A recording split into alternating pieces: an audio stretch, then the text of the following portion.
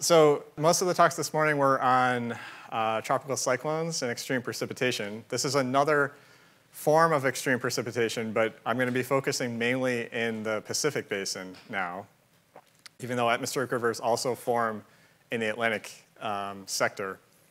But we're going to be looking at the large-scale precursor weather patterns that occur before these atmospheric river landfalls. And this is important from a predictability standpoint. So as Ben mentioned, I'm a visiting scientist at NCAR in Boulder, but this work is done in collaboration with Amy Clement in Rasmus, as well as Brian Medeiros, who is our colleague at NCAR. I'm not going to talk about atmospheric rivers in the next two slides, but I want to talk about some of the impacts that atmospheric rivers can play a role in the Western North America. So if you might remember in various media reports from February of 2017, the Oroville Dam incident. This is in north central California. During this time, there was a reservoir in central California. There was 12.8 inches of rain fell over a 5-day period in February. Water was released through a main spillway, but that was damaged. And then they had to open up the emergency spillway, and that eroded all the way back to the line, basically the border holding up the reservoir. And so they had to open up the main spillway again, and that got severely damaged. You can sort of see it in the picture on the bottom here. So it was a lot of damage. Both the spillways were damaged.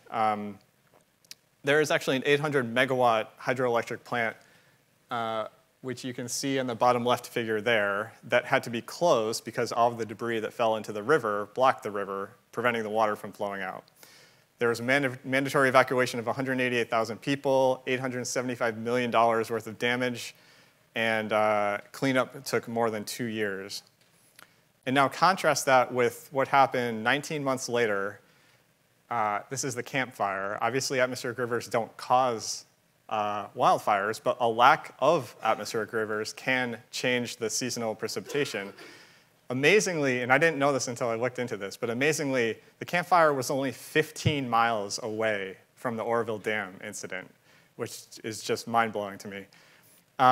Camp Fire was the deadliest and most destructive wildfire in California recorded history. It had $16.5 billion of insured losses, which made it the most costly natural disaster in the world in 2018. 95% of Paradise, California was destroyed in 6 hours. Population of that town is 26,000. There were 85 fatalities. Tens of thousands of structures were destroyed. It obviously had major socioeconomic impacts, including air quality. And this picture down here, you can see. So this is on the left-hand side of the figure. This is during the Camp Fire, when smoke infiltrated into the Bay Area, and then on the right-hand side is a clear day. So it has major impacts. So now, how do atmospheric rivers play into this? An atmospheric river is defined as a transient filamentary plume of enhanced water vapor transport. It's typically associated with a low-level jet ahead of a cold front in a mid-latitude baroclinic storm. And you can see this animation. Here on the left. So you can really see the filamentary nature of these, and they last a few days. But importantly, atmospheric rivers are also closely tied to extreme precipitation. So this plot on the right, this is showing the AR impact on extreme precipitation. So the red shading indicates, the deep red shading indicates where during the presence of an AR, you increase your probability of exceeding your climatological 95th percentile of precipitation, which I'm calling extreme. You increase your chances of experiencing extreme precipitation by 10 times what you would if there was not an atmospheric river. So this is essentially saying that atmospheric rivers go hand in hand with extreme precipitation. It's a fancy way of saying that. Another important thing about ARs is that they deliver a large portion of the seasonal precipitation. in the western United States, especially along the coast. So they deliver approximately 20 to 60% of the annual precipitation, but in the western United States, that's typically between October and April, the boreal winter months. In this sense, they're traditionally viewed as, ARs are traditionally viewed as a weather feature, but I'm arguing that they should also be considered critical for representation in climate models because they influence the interannual precipitation variability. They have wide-ranging impacts from water availability, obviously, but also energy production, agriculture, and recreation. And so now getting back to those two events that I showed at the beginning, the Oroville Dam incident, which was too much precipitation, and the Camp Fire, which was a sustained lack of precipitation over a long period of time. We can trace back that variability directly to atmospheric river frequency. So on the left, upper left panel, you can see the purple shading over California indicates much above average precipitation. And hand in hand with that, on the upper right panel, you can see that there are a large number of atmospheric river events that occurred during that winter season, water year. But then in the bottom panel, that was the water year leading up to the Camp Fire. There was a distinct lack of precipitation, mostly red shading. I should point out that the Oroville Dam and Camp Fire incidents were right about here. And so you can see that there was a distinct lack of atmospheric river activity during that water year. So now just to review, so we saw that atmospheric rivers are narrow plumes of intense water vapor transport. They're involved in flooding and seasonal precipitation variability. They have large socioeconomic impacts. So now, sort of as a roadmap for the rest of the talk, I'm going to pose three important questions with the basically indicating that it's critical to represent atmospheric rivers in climate models, not just weather models, in climate models. So what we want to know, what we set out to do in our study is to understand the large-scale controls of atmospheric rivers. What weather patterns evolve in the days and weeks leading up to atmospheric river landfalls in the western United States? Are these precursor patterns represented well in global climate models, GCMs? And is there a way to simplify the problem? Because atmospheric science is an inherently complex problem, and we'd like to simplify it as much as possible. And we do that using an idealized model called an aquaplanet, in which there is no land. And I'll get into that in a moment. So atmospheric rivers can be influenced by both tropical processes and extratropical processes. For our talk, I'm going to review mostly the extratropical drivers, but I wanted to just put a slide of the tropical drivers as well. And I think Libby Barnes, who has the next talk, will touch on this maybe a little bit more. So from a seasonal standpoint, the El Nino Southern Oscillation, or ENSO, can influence atmospheric river statistics along the western coast of North America. But also the Madden-Julian Oscillation, which some of you may or may not have heard of, is also a strong driver of subseasonal variability in the western United States and elsewhere. And the MJO is basically an area of enhanced precipitation that propagates very slowly eastward from the Indian Ocean into the western Pacific. And the condensational heating that comes from that precipitation can drive circulation changes in the extratropics that can change where atmospheric rivers are more likely to form. So the MJO has different phases, and I'm not going to get into the details of how that's defined, but the different phases, basically, the phase number tells you where the maximum rainfall of the MJO is located. And when the MJO is in phase 3, you have this, you have this change in AR frequency. So the green shade means that ARs are more likely to form in that region, and the brown shading means ARs are less likely to form in that region. So in in going from phase 3 to phase 8, you can see there's this sloshing of ARs tending to form in phase 3 more on the north and western sides of the Pacific Basin. And in phase 8, they're more likely to form on the south and eastern side of the basin. So this is just indicating that there is a link between MJO and atmospheric river statistics. So now, the extratropical drivers. So I'm going to show, I hope, an animation of the evolution of basically the weather pattern preceding an atmospheric river landfall at this bullseye point. And the bullseye, in this case, is off the coast of Oregon. That's that small little dot there. The shaded colors are geopotential height at 500 hectopascals. All the signals I'm showing are statistically significant. The wind vectors are low-level wind fields, and the contours are integrated water vapor transport, which is a proxy for an atmospheric river. It's how we define atmospheric rivers. So you can see that even 14 days out, there's a marginally statistically significant signal over Alaska. And the red shading means positive geopotential height anomalies. And this would be associated with positive pressure anomalies. And well, I'm going to call this a ridge. But you'll see how this ridge develops and evolves over time. So let's see if this works. OK, great. So the ridge sort of blossomed over Alaska, and it retrograded westward into eastern Siberia, and it intensified. And at the same time, we had these dual low-pressure areas spanning the Pacific Basin, one over the northeastern Pacific and one over the western Pacific.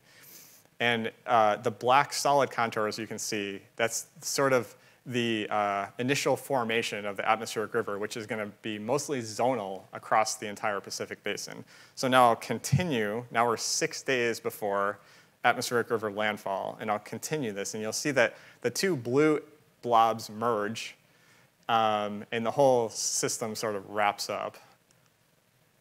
Oh, I forgot to mention, yeah, merging of Pacific lows and atmospheric river landfall. OK, so that's going to happen now.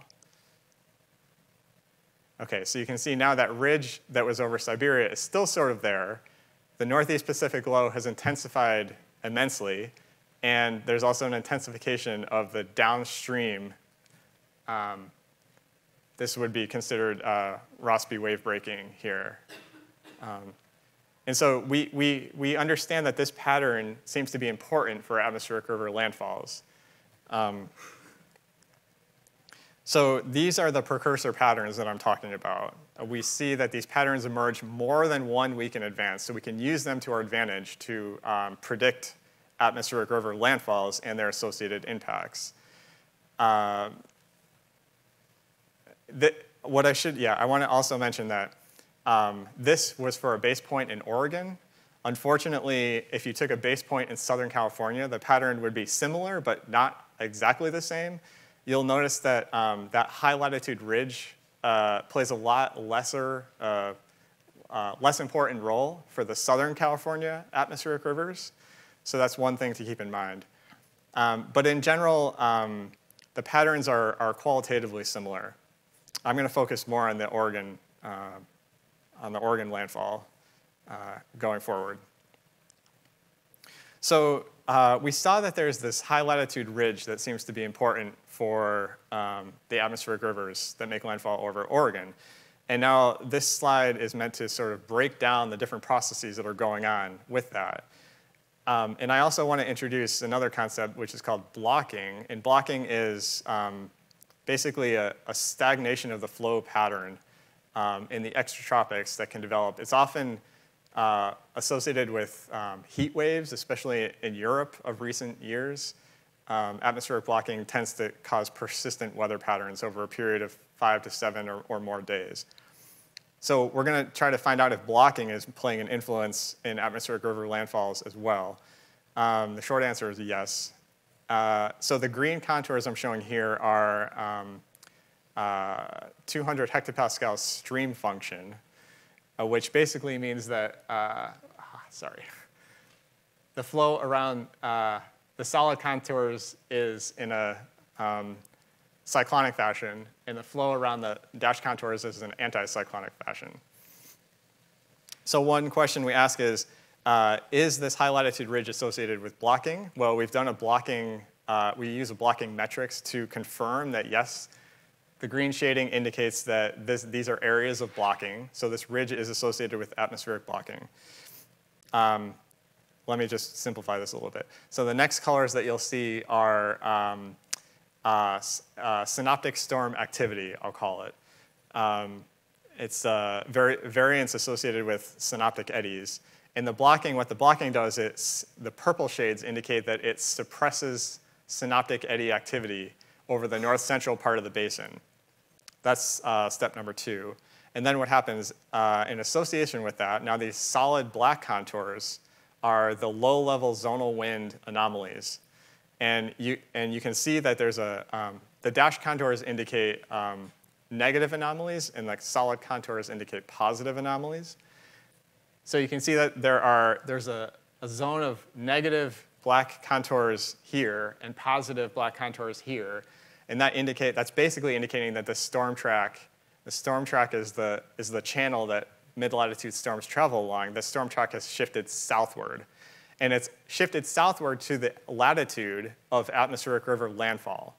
And so the storms, what used to be traveling on a farther northern trajectory, are now shifted southward because of this blocking pattern. And now they're impinging directly on Oregon or California and so forth. So this is the kind of the physical mechanism of what's going on.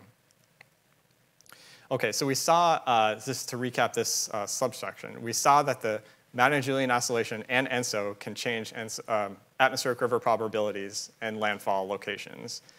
We also saw that atmospheric rivers have a distinct extratropical precursor weather pattern that emerges approximately a week to a little bit more ahead of atmospheric river landfall. And we found that atmospheric blocking was playing a fairly large role in this.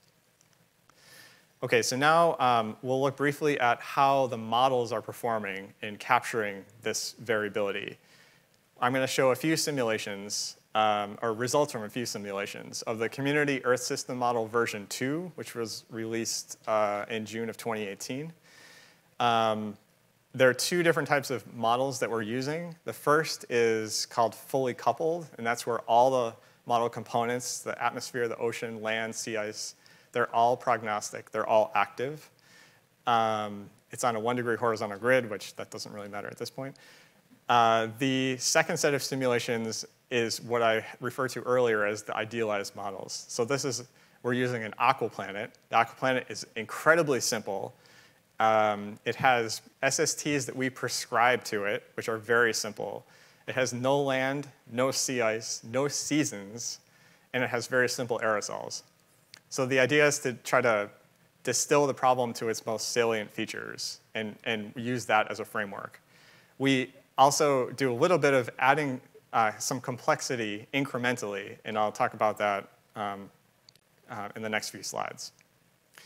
So the upper left-hand plot here is the atmospheric river frequency of occurrence. And you can see that most atmospheric rivers tend to form somewhere across the Pacific Basin.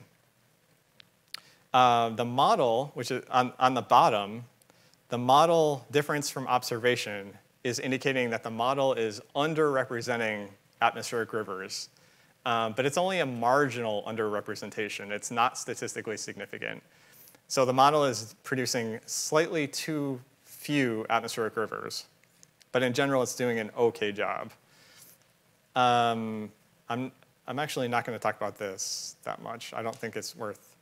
There are differences in the mean state, and those differences can explain the differences that we see in the model in terms of atmospheric river frequencies. And I'm not going to talk about this. One thing I will say, though, is that the model, we saw that there was a connection between the Madden-Julian oscillation and atmospheric rivers. The model tends to weakly underestimate the variability associated with the Madden-Julian oscillation, and that probably has knock-on effects to its underestimation of atmospheric rivers. So those two are connected. How does the model do in getting these extratropical forcing patterns? On the left column is observations or reanalysis. On the right-hand column is the model. You can see that the patterns are pretty well aligned. The model is doing a pretty good job at getting these large-scale precursor patterns. But one thing it's not doing well is the time evolution of atmospheric blocking. And so the solid green lag day is on the x-axis, and this is this doesn't work anymore. Okay, lag day is on the x-axis. This is indicating days leading up to an atmospheric river landfall. Negative days means prior to atmospheric landfall.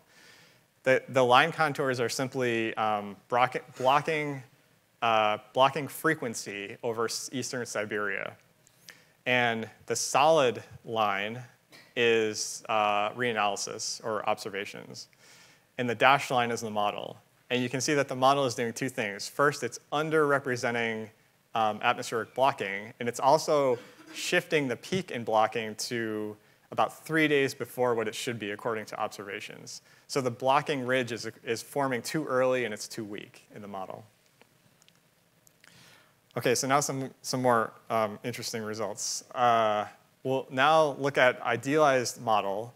Again, this is designed to simplify the problem, to identify the most salient features of the processes that are going on. Idealized modeling also reduces the computational cost. If you have no seasons, that means that you're running the model in, say, perpetual equinox mode. That means you don't have to worry about variability related to the seasons. And so you don't need to run as many years as you would otherwise if you were running with seasonality. There's no land, so there's no complications associated with land that can crop up. So it's a very simple framework that we're hoping to cultivate to better understand different processes, atmospheric rivers being one of them. So on the upper left, I'm showing surface temperature average from November to April. And on the upper right, that's the resulting atmospheric river frequency of occurrence. So you can see that their atmospheric rivers tend to form over the Pacific Basin. They also tend to form over the Atlantic Basin, and even in the southeast United States, including in this area. But I'm not going to focus on that right now. The aquaplanet simulation, the control aquaplanet run that we did is in the bottom left. That's surface temperatures. You can see it's a very simple, zonally uniform sea surface temperature profile. The equator is warm, the poles are cold. There's no sea ice, so the North Pole is actually 0 Celsius at the surface. So that's a clear limitation. On the lower right, that's the atmospheric river frequency of occurrence, just like in the upper right. So now you can see that in our control run, atmospheric rivers are likely to form at any longitude, but they're restricted within a certain latitudinal band. So what the goal that we wanted to do is to get the lower right panel to look more like the upper right panel. And so how do we do that? Well, we can do that actually pretty easily with 2 steps. This is surprisingly easy. So in the upper left, I'm showing the sea surface temperature plot from the control aquaplanet. And then as you go down the left column, these are different anomalies that we've added to the surface temperature by doing different things. And I'll come back to that in a second. On the right-hand side are the respective changes to the atmospheric river frequency of occurrence, where atmospheric rivers form. So if you see the warm pool on the left-hand side, I guess it does. So in the warm pool plot on the left-hand side, we've added a really simple representation of the Indo-Pacific warm pool and the Eastern Pacific cold SST. Yeah. And we changed the atmospheric river statistics in this way. So now we've begun to weekly consolidate atmospheric rivers in the Pacific Basin, which is what we wanted. We also tried adding Himalayas. So these are aqua mountains. The terrain is like a bump of water. And the surface temperature is decreased simultaneous with that to try to mimic what the actual terrain is doing in terms of surface temperature. So we've added the Himalayas, and we get this feature here. So we're also consolidating atmospheric rivers downstream of the mountains.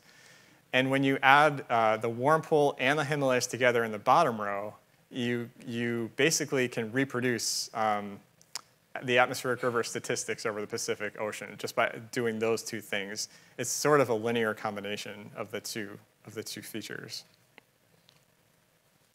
So now on the left-hand panel, I'm showing the atmospheric river frequency of occurrence for the control run, and then with the aquaplanet with the warm pool and the Himalayas, and then this is the fully coupled model. And you can see that there's a pretty good correspondence between the aquaplanet that we made and the fully coupled model.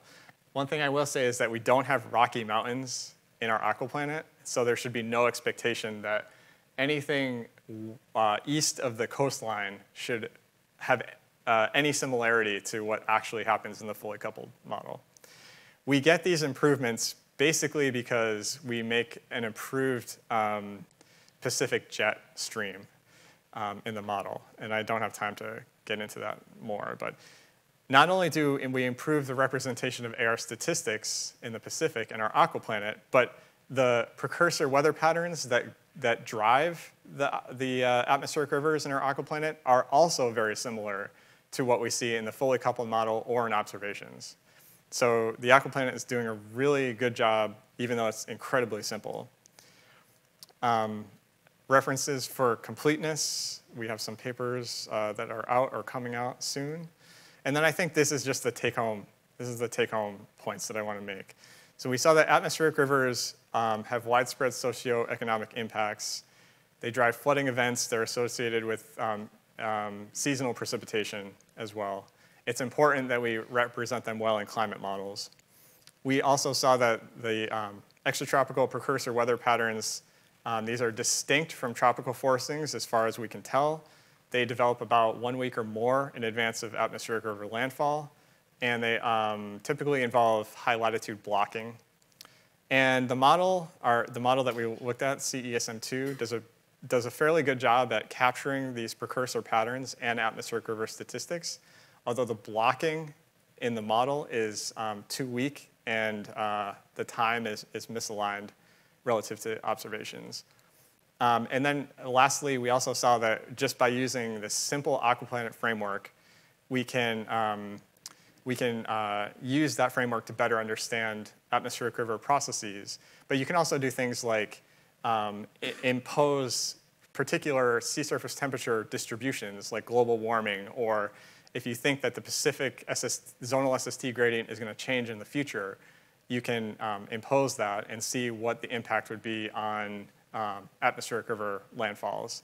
So we think it's a very useful framework to better understand these kind of processes. Thanks.